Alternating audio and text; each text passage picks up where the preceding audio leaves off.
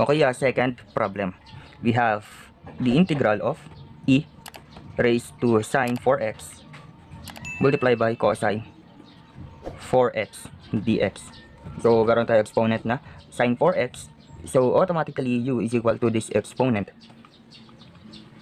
So, derivative, we have du is equal to cosine 4x multiplied by the integral, the derivative of 4x is 4 dx. Okay, we have cosine 4x dx. So, automatically, we have the neutralizing equal to 1/4. So, 1/4 integral of e raised to u du. Okay, so 1/4 multiplied by the integral of e raised to u du is equal to e raised to u plus the constant, but the u is equal to sin 4x.